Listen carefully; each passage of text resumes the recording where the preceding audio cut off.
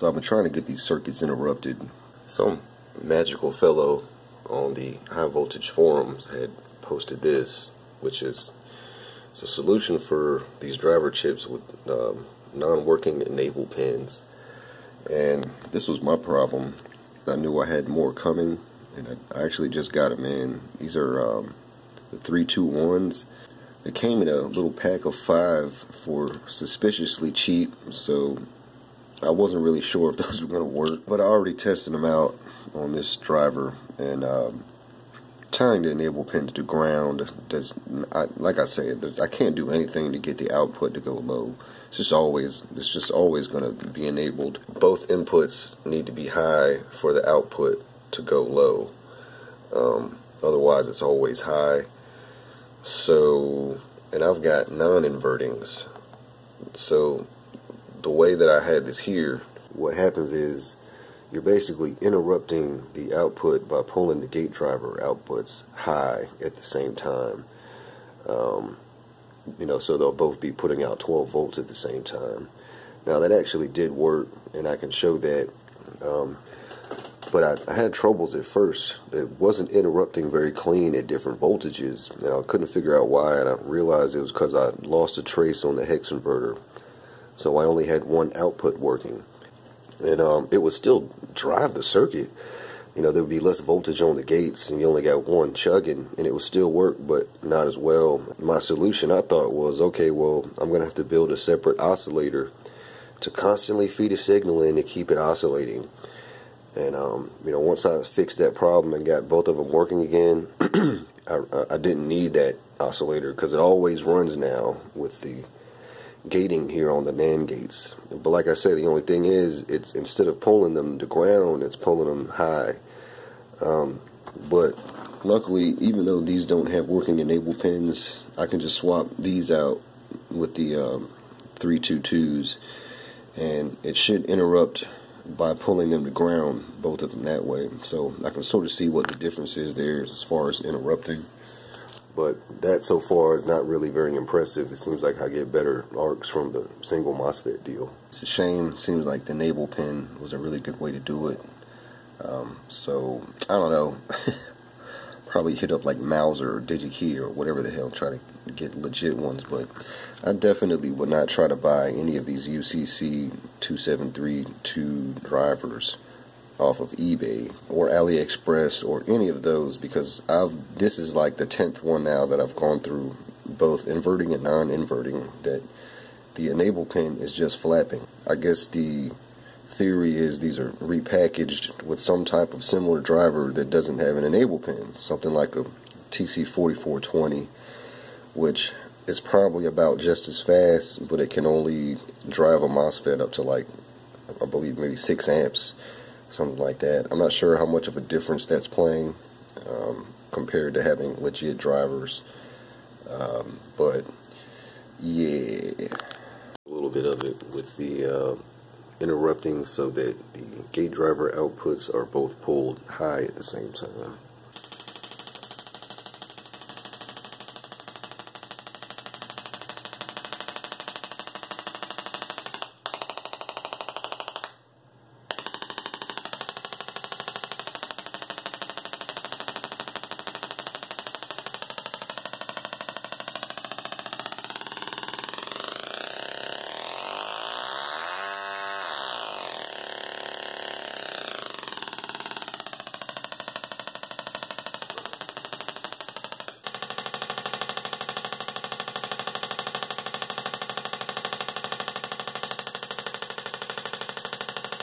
That was 170 there. It's really not that impressive at all.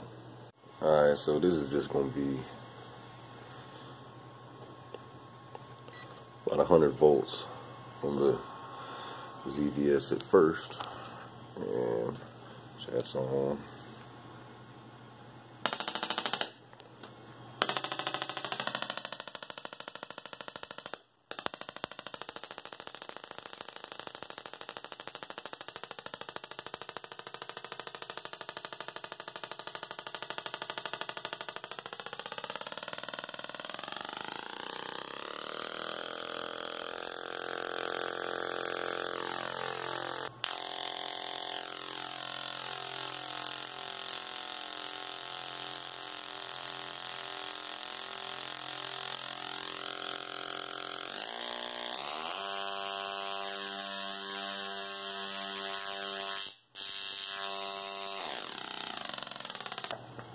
So yeah, nothing crazy there.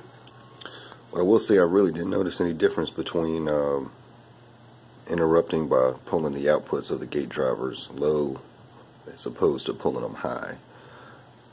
Seems to work about the same, but I'd rather have it set up by pulling them low like this. But it does seem like if I adjust my primary a little now, I can get better breakout. I'm kind of wondering if that loose coupling was just working okay, continuous, but to actually get better breakouts, I'm going to need a tighter coupling. I'm not real sure. On the Variac now, so I'm going to see what that does.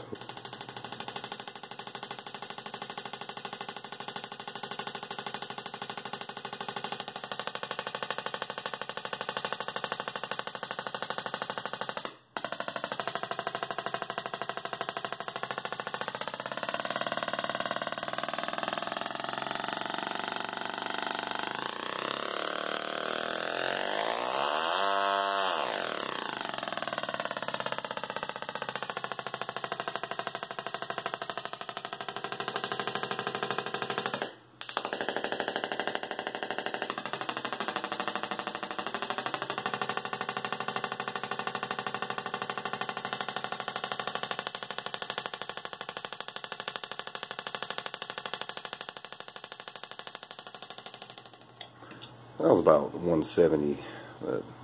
Not too great there. Little more output.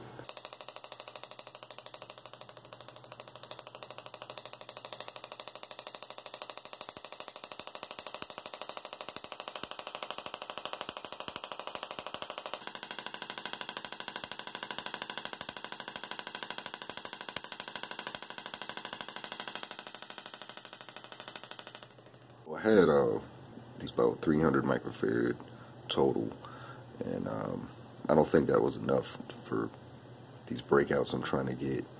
It limited the draw for, you know, running continuous. Smoothing it more than that, continuous, really pulls it down.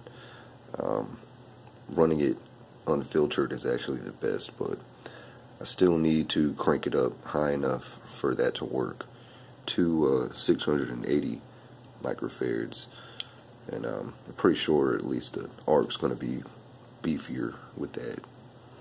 Also, I think with the combination of a larger top load and the smoothing caps to go with it, that's probably what the best breakouts will be. But I'm just going to be able to crank it up a little bit, not even all the way up, because it's too damn late, but just to see what the difference is.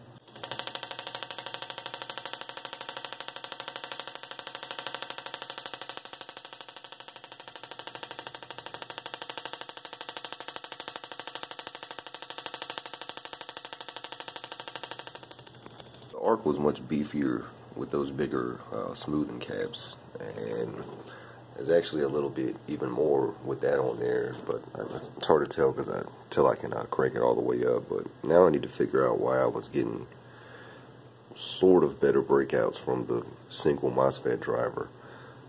When I run the half bridge unfiltered and turn it all the way up, the output's pretty mean. It's probably got the longest breakout, but I don't want to do that. I want to get long interrupted arcs. The thing about this one was I was running it from a PWM, and I think the interference was causing it to not cleanly interrupt each pulse.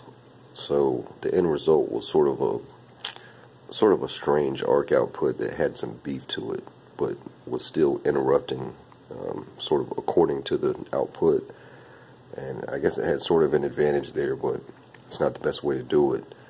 But like I say, is, you know, for the single MOSFET, it wasn't the best output, but it seemed like it had the potential to be better than the half bridge. So I got to figure out what to do to this thing to get longer breakouts, but really don't want to add bigger caps on there. So I think I gotta just play with other variables now, but it's not bad now. I'm guessing if I cut it all the way up, it'll be pretty decent.